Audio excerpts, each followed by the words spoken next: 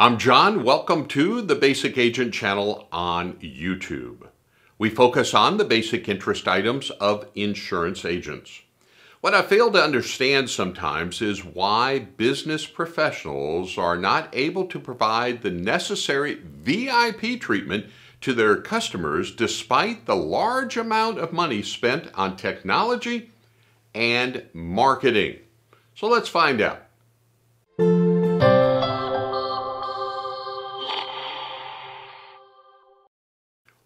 Why would a business invest a lot of money in technology and innovations relating to systems like CRMs, marketing, and technology, but yet it still remains very difficult to do business with them?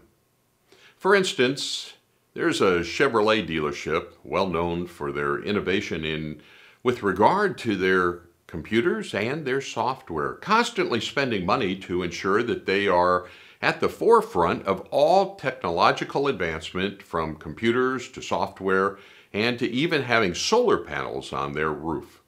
But when it comes to business relationships, it seems like they are still in the Stone Age.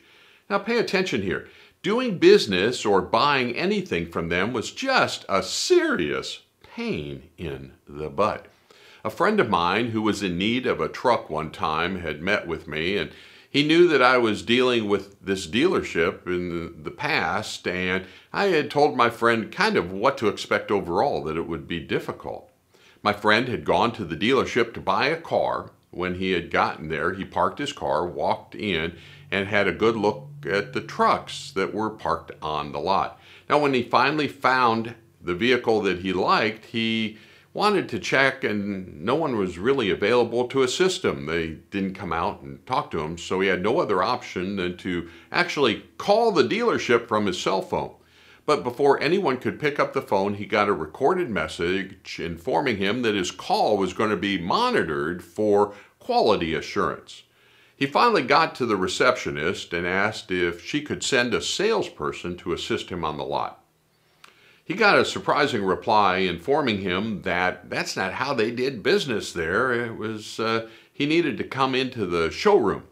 And then she hung up the phone. Now, that was kind of hard to believe, but nonetheless, that's the story. He had to make another call, plead again with the receptionist to send someone so he wouldn't have to walk all the way into the building and walk all the way back. Then the receptionist hung up on him again. He called the third time, and this time he definitely shared his experience with her in some colorful language about how poor their service was and that they were really treating him badly. In short, he drove off, and then he went to a Ford dealership where he got a brand new vehicle. You see, the story goes, you've got to fit your process for your person, not make the prospect, not make the client fit themselves into your position or your marketing or your technology area. At this point, what would you say had stopped the sale? Probably at the beginning. Was it that the dealership didn't have a good product? No, Chevys are great products. Personally, I like Ford, but they had a good location with all the state-of-art facilities. They had invested a lot of time and effort into marketing as well.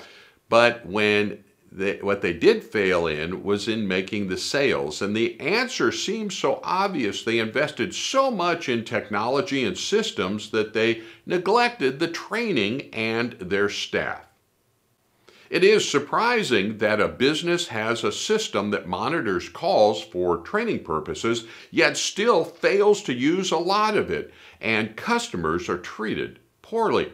It is still shocking that a business would employ a poorly trained receptionist, someone seen as the first point of contact with an organization, and yet cannot even find someone to assist a customer in the purchasing of a product.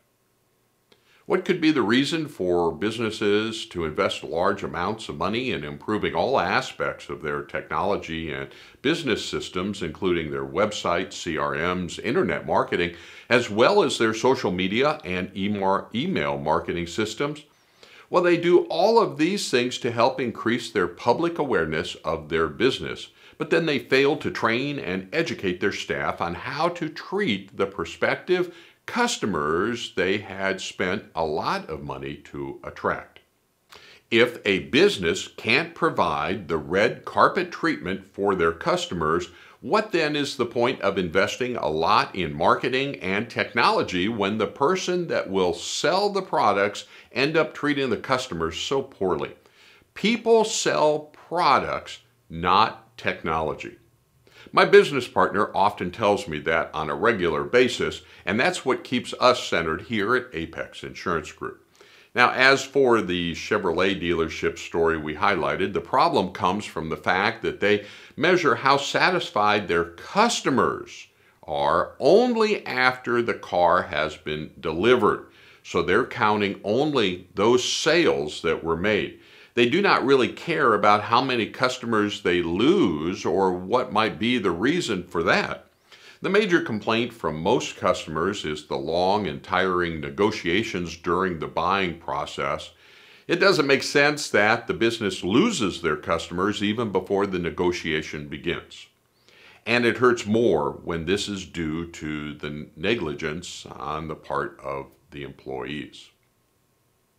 For a business to effectively manage this, the business management would need to develop a system that records the traffic count, showing the number of persons that walked into the dealership.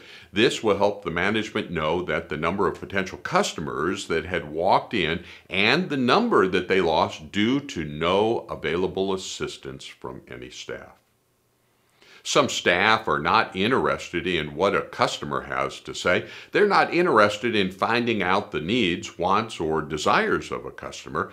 Just basically, they are there to inform customers on their usual way of selling cars, and that's final. It's like telling customers, these are the cars we really need to push today, and you can either do it our way or go on down the street. It's important that salespeople get trained on how to deal with customers and relate from their perspective. They should treat customers right, making them understand that they do business their own way as well. That's the red carpet treatment. Opportunities to make a business sale come at any time. We can't really dictate when you are going to make your next sale. Everybody that comes to a business wants a product for himself or herself, and that's an opportunity to make a sale. First, customers come to a business so that they can be guided and advised by a professional. That is you on the right product that is suitable to their need and or desires. And secondly, in order to purchase such a product at a fair price, we don't get to set the price in the insurance industry, but when a business fails to utilize the opportunity properly by training staff and salespeople who are interested in helping customers buy their desired product, they lose the customers. How many of us have lost prospects because we failed to listen to the needs of the prospect? It's time that businesses make their customers their priority and then focus on technology and marketing subsequently. Where would I be then, huh? Businesses should know that customers make proper research before coming to a store and usually come to a store ready for a purchase. Technology and marketing play a major role in bringing people to a business, but it is the way that they are treated by the salespeople that transform them into customers. Always treat your customers right, your prospects right.